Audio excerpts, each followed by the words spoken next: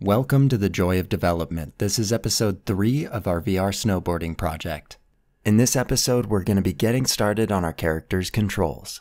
Since this is a VR project, I decided to use the motion of your hands to control the rotation of the snowboard. Since the previous episode, you'll notice that we've added some new macros, new functions, and new variables.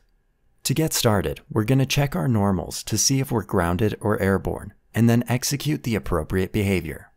Now let's jump into our airborne or grounded macro and start getting things set up. Our first task in here is to check whether any ground was detected or not. We can easily do this by checking if the length of our normals array is equal to 0. If the length is 0, there was no ground detected and the character is airborne. So we'll grab our output node and execute the appropriate behavior. If the character's grounded, however, we first want to set our average floor normal. And for that, all we have to do is use the node getVectorArrayAverage.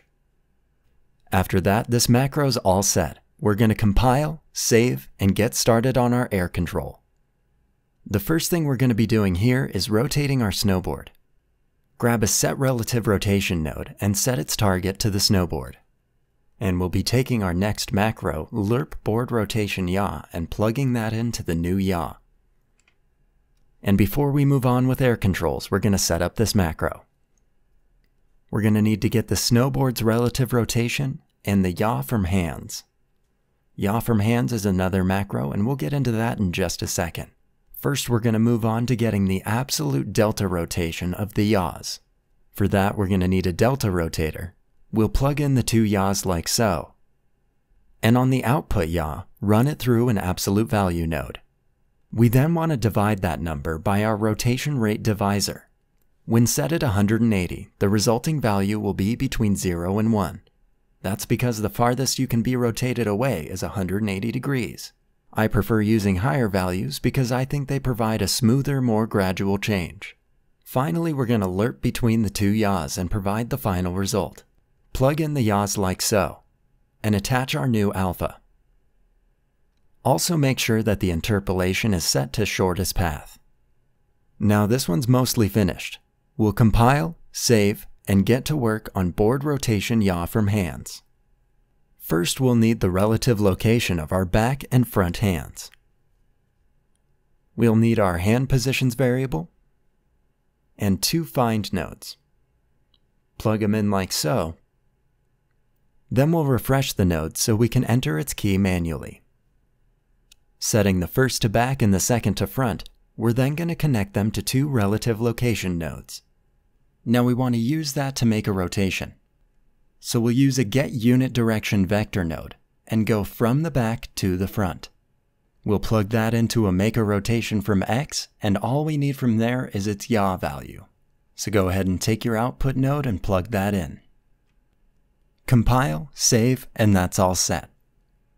If we preview the game, you can see you can now move your hands around to control the rotation of the snowboard. Our character's been stuck up in the sky this whole time, so let's add some gravity and bring him down.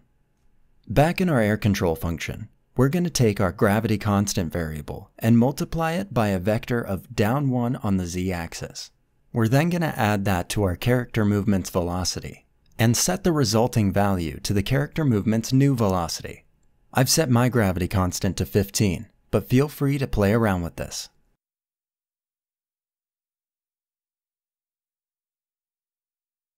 Now we'll compile, save, and preview the game, and you can see we immediately start falling out of the sky. But our board doesn't twist when it's on the ground, and it's clipping. These issues will both be fixed in the ground controls. We're going to postpone finishing air controls until another video, and for now start working on the ground control. Our first task here is unifying the rotations, inverting the roll. For this, we'll be using these two macros, the second we've already worked on, and the first we'll get started on in just a minute.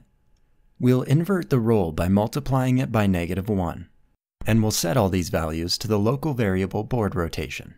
Next, we want to set the relative rotation of the snowboard to the board rotation variable's results. From here, we're going to set up our last macro, snowboard roll and pitch from floor normal. We'll take our output node and plug it into a Get Slope Degree Angles node.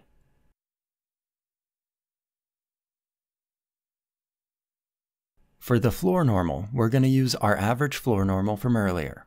We'll use a Make Vector node to make a constant up vector. And finally, we'll get the snowboard's right vector for the My Right Y-axis pin.